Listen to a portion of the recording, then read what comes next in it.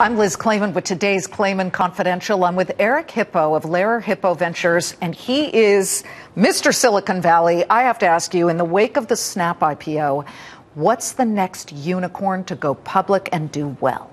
I'm not sure it's going to be the next one, but the one that really will pop will be Airbnb. It's a great company. It has a huge global market.